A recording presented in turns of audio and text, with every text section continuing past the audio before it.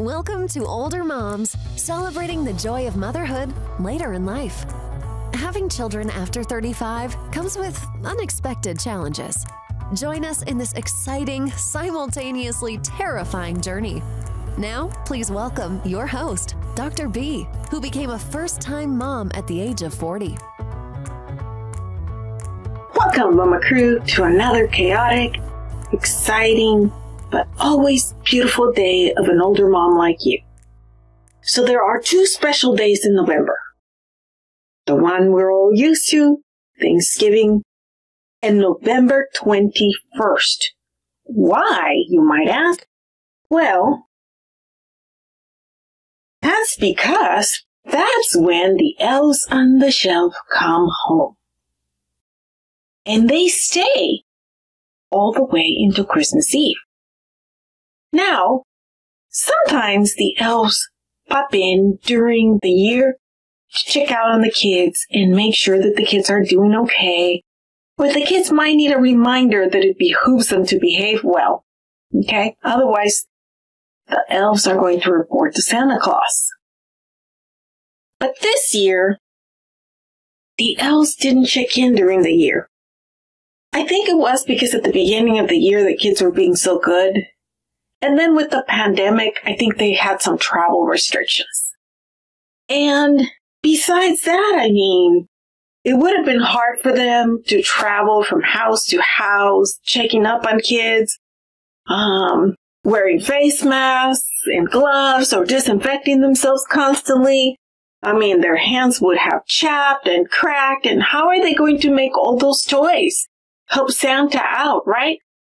Nevertheless, I tried to bribe our elves on the shelf to visit us early this year because, well, I missed the little buggers. Okay, so I went to Amazon and I bought them their own little travel bug.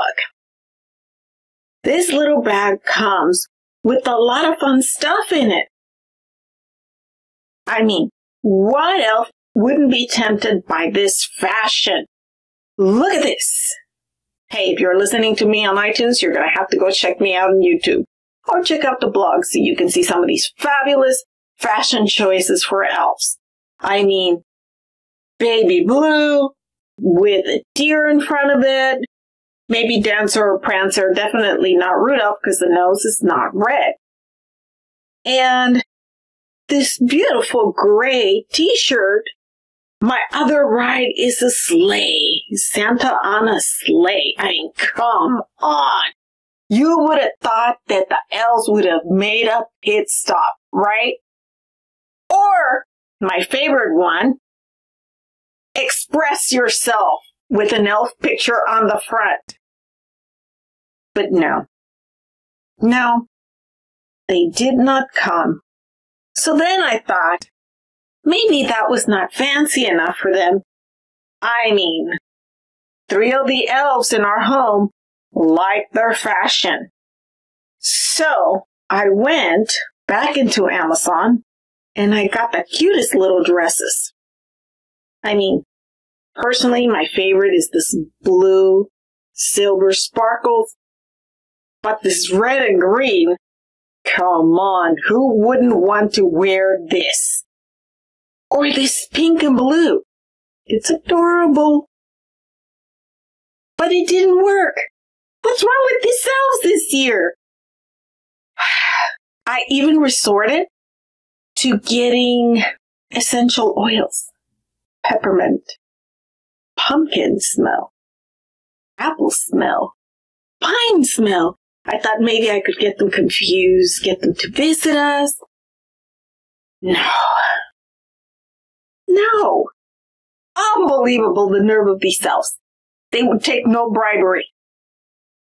And the thing is that I miss their visits. I miss their visits because the kids would get so excited and you could feel the sense of Christmas.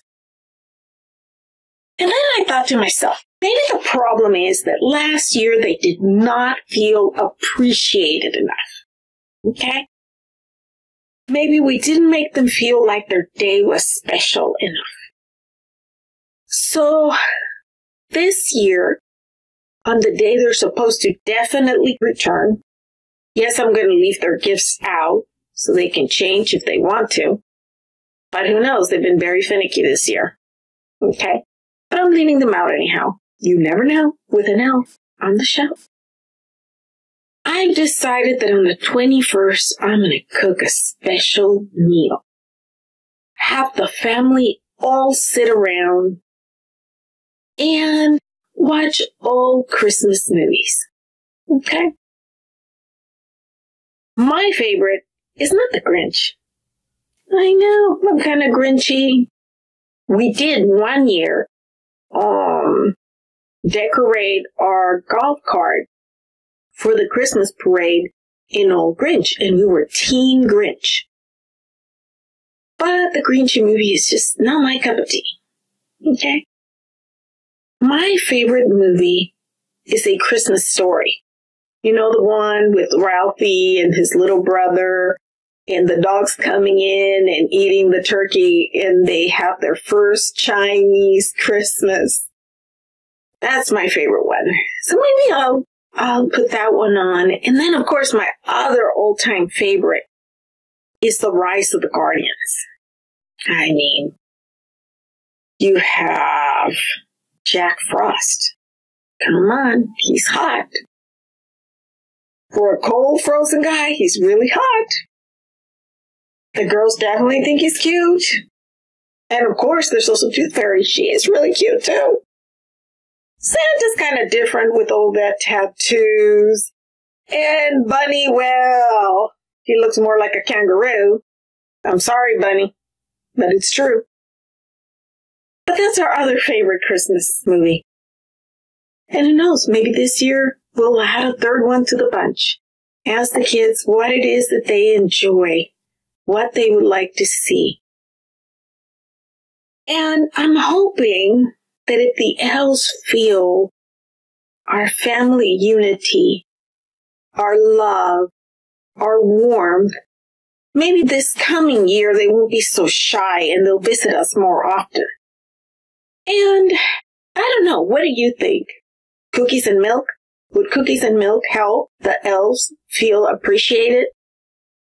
Or maybe, I'm thinking pork tenderloin with apricot and apricot apple. No, an apricot crumble with vanilla ice cream for dinner that day.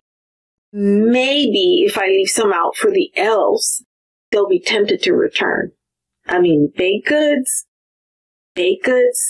warms anybody's heart, and I bet you hard-working elves in the North Pole could use an apricot crumble vanilla dessert break.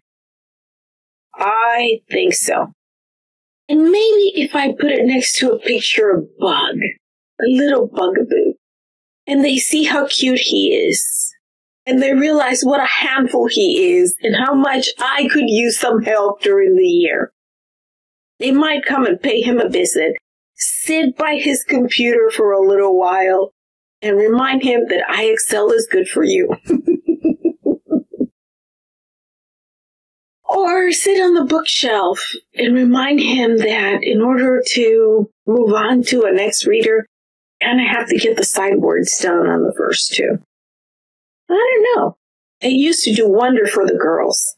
Maybe it would do wonders for him too. Or maybe, no, they couldn't possibly want an early Christmas tree this year, could they? No. They know that our family does not put out the Christmas tree until the day after Thanksgiving. That Friday, they know the tree goes up. So, I don't think their feelings was hurt. I think it was just that this year has been so chaotic, and with the pandemic, they've had a hard time traveling. I mean, after all, there's so many restrictions between countries. You can't travel to Canada. Canadians can't travel to the United States. We can't travel to Europe. I mean, what is an elf supposed to do? Can you imagine all the paperwork they have to go through in order to go from country to country?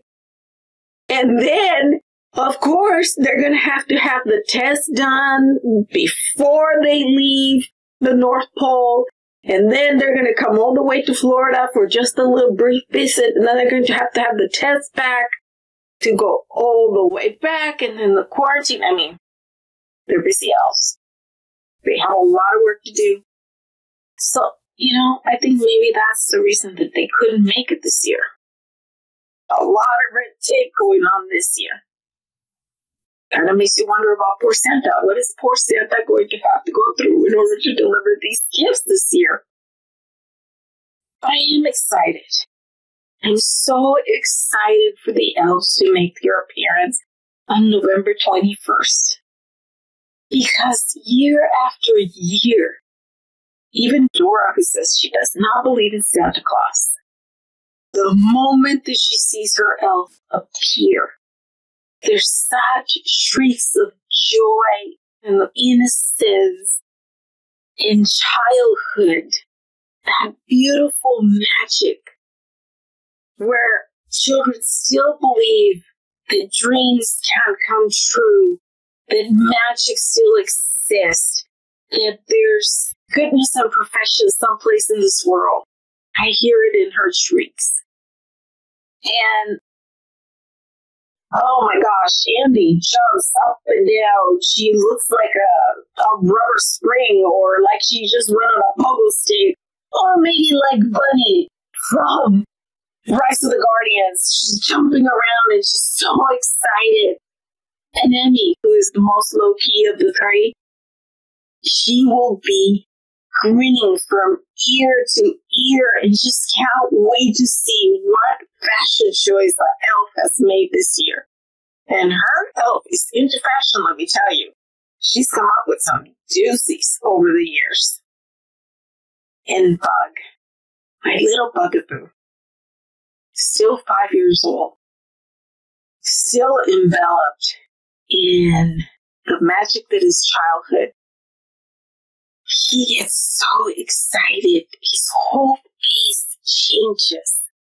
And you see his smile just widen.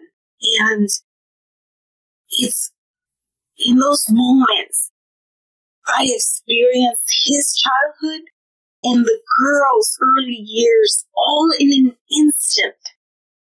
Because he is still so full, so complete of that magic. And that magic is so strong that it even goes back and touches my childhood memories and turns some of that bleakness. It tones it down. It brings out the best in those memories, somehow managing to leave the worst behind. It rescues them. And that's such a wonderful feeling because I feel like he's rescuing those memories, not just so that I can share the pleasant moments with them, not just so that I can appreciate the fact that my mother tried so hard, but so that I can rescue them from my grandchildren that haven't even been conceived, that don't exist yet. Not in the mind, not in the heart, but someplace we call the future. The future I might not even be part of, but that I will be able to touch through the stories that my children pass on. I am hopeful that, despite the fact that I'm an older mom, I will get to see a couple of Christmases with those grandchildren that are going to happen sometime in the future. No, not the near future. Okay?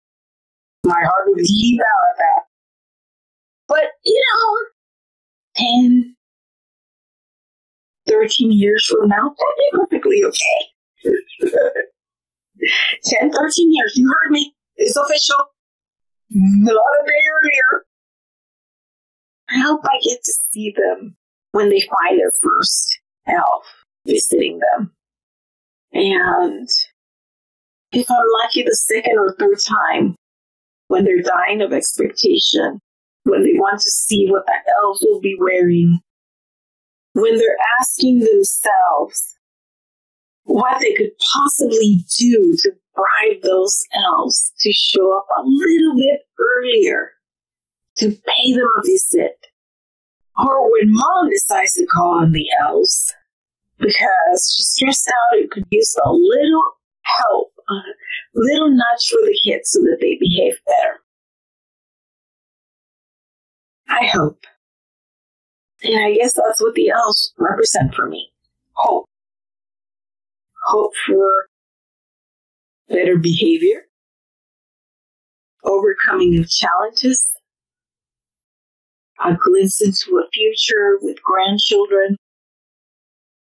Thankfully, I have 2 daughters that promise to be grandchildren. The other one only promises for grandchildren. I will love those 2, and I will spoil those as well. A lot, because that's what me must do. And I will help my grandchildren, fur babies or 2-legged ones, try to bribe the elves on the shelves for a visit. I mean, me, my can of sew, you know. I'm prepared to start making those outfits. So for now, I will count the days until the elves show up. And then I will share with you the excitement of this year's visit. So be sure to follow me on my Facebook fan page and Instagram. You don't want to miss out the immersions, the appearance, the grand entrance of the elves on the shelf. So, if you're sharing an perfect journey to motherhood, please subscribe to our blog, podcast, or YouTube channel. For links and resources, please check out our website. Till next time, toodles! Thank you for joining us on this episode of Celebrating the Joy of Motherhood Later in Life. Head over to oldermomsblog.com for more information and resources. That's oldermomsblog.com. Until next time.